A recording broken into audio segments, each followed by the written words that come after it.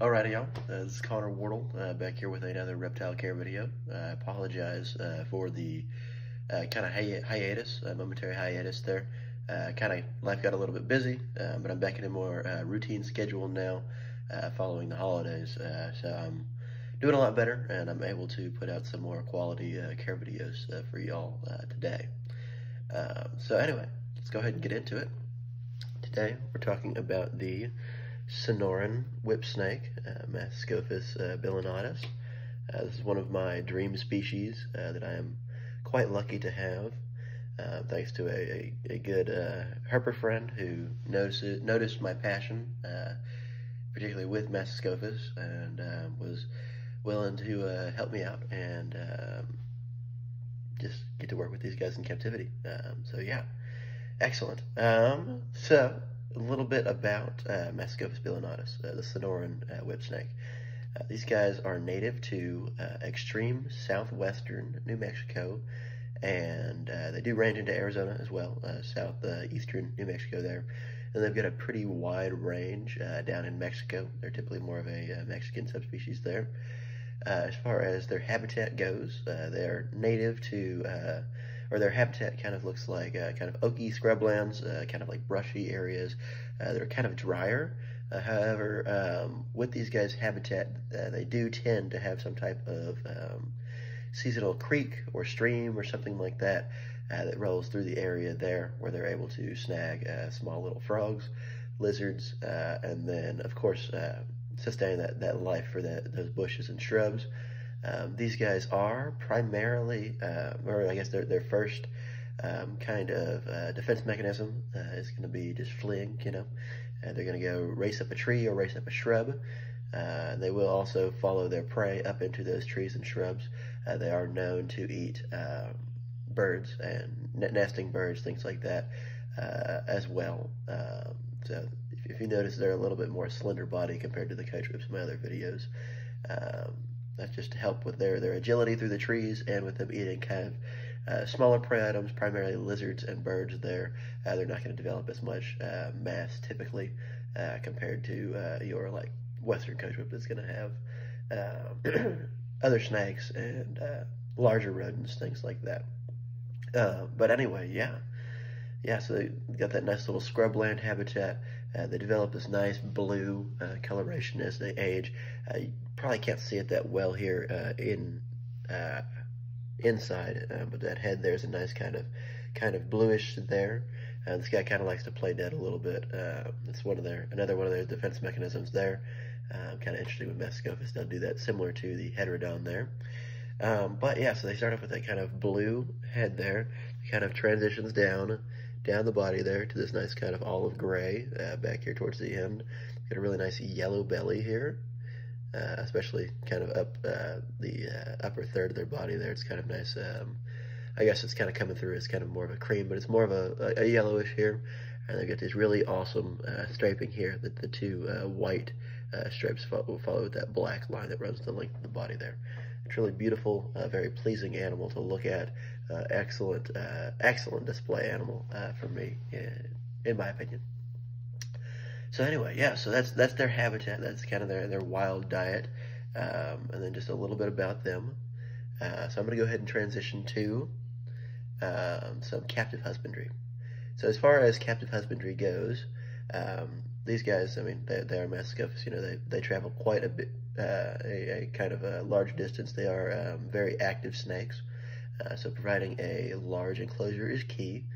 This guy is kind of on the smaller side. This one is flipped as I'd say a little bit older than a yearling. I'm not quite sure. With it being wild caught, I'm not exactly sure how old it is. However, for this particular animal here, I'm currently using a 40-gallon enclosure. As space allows, I'll be upgrading this guy to a more to a larger setup that kind of focuses more on the height of the enclosure. I really enjoy those Exoterra 36 by 36 by 18s, and I can see this guy fitting very comfortably in one of those with some nice branches and things like that. I do provide branches in all of my Masticophis enclosures because they do like to climb and they are quite active. Provides a little bit of mental stimulus for them in the cage that I could try to provide there. As well as basking UVB and heat bulbs, things like that. As far as a target basking temperature for these guys, I try and target a hot spot of about 100 degrees, which will, excuse me, translate to about like low 80s, like 82 or so for the ambient temperature within the tank there. And then on the coolest part of the enclosure, it dips down to like 78. So with all of your Masticophis, they are kind of, the majority of them, they experience very, very warm temperatures throughout their range, but it's important to know to have a gradient, both a temperature and humidity gradient for your animal, because they aren't just desert animals, So that kind of leads me to my next point as far as humidity goes. Rather than trying to achieve a specific humidity throughout the entire tank, something I do with all of my animals is provide a humid hide box. Just a shed box is what I call it. Basically take a plastic container. You can kind of melt a little hole in the top there, fill it with some sphagnum moss. Keep that damp, not wet, just nice and moist in there. There should be a little bit of condensation there in the cage, which you'll have to kind of, in the shed box itself, which I would recommend kind of wiping out, cleaning through. That way you don't get mildew and things like that. But yeah, it just helps the snake. Your temperatures help your animal, your temperature gradient helps your animal thermoregulate. I'm not quite sure what the term would be, but you want to be able to have a nice humidity gradient where your animal can kind of do what it needs for its shed cycles and things like that. I think that's really important, and it helps with hydration as well. As far as feeding in captivity, this guy here, he eats both quail chicks and frozen thawed rodents. As the weather allows, it's kind of picking up here with the temperatures more regularly. I do plan to collect some more of those Texas spiny lizards, the Scoloporus species, just to provide a little bit more enrichment into their diet here. With them being typically kind of a leaner species, I would like to provide a little bit more of a leaner diet, with those frozen thawed lizards and just bird prey rather than a rodent-heavy diet for these guys, just because I don't want them getting too fat, too lethargic, things like that. It's not great for them. As far as caging goes, like I said, I already kind of touched on that. You want to be able to provide, it kind of helps with the temperature gradient there, provide multiple branches and things like that in the cage. That way it creates multiple different basking platforms throughout the enclosure there.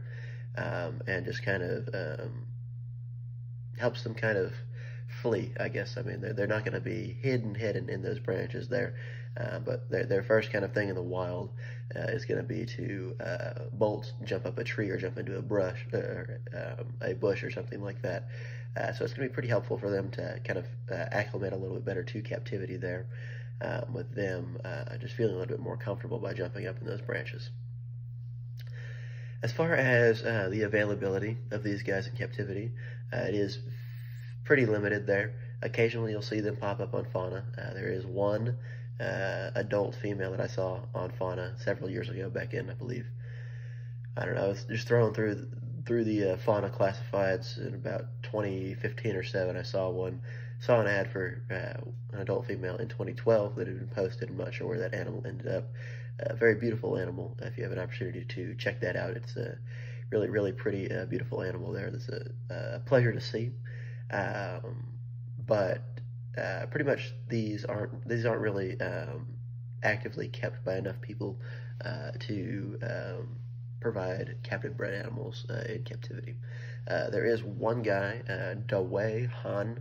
I'm probably mispronouncing that name. I can put his name in the I guess the little Facebook, or not Facebook, excuse me, but the YouTube comment section. You guys can look him up on Facebook. He's the only guy I know right now actively trying to produce this beautiful species, Sonoran bilineatus here, or your Sonoran Whipsnakes. It's really, really excellent success. Well, I guess he's just another one of those dedicated Masticophis keepers there. He did have a clutch, a fertile clutch, last season. However, those animals died in egg, unfortunately.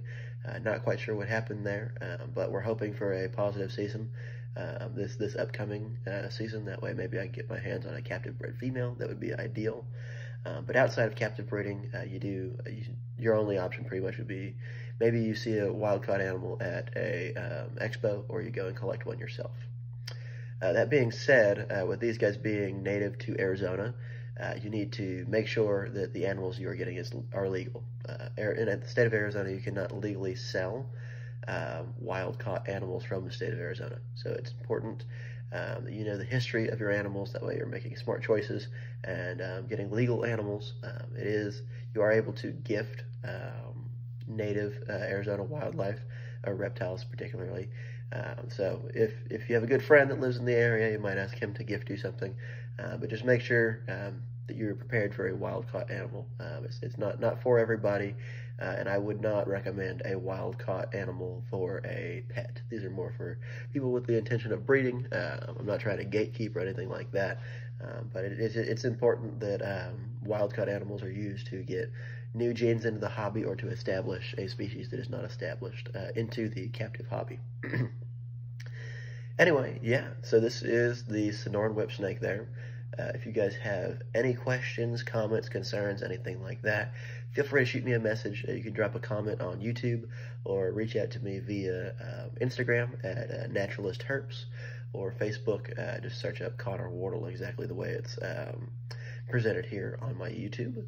I hope you guys enjoyed the video, and yeah, actually, y'all have a good rest of your day.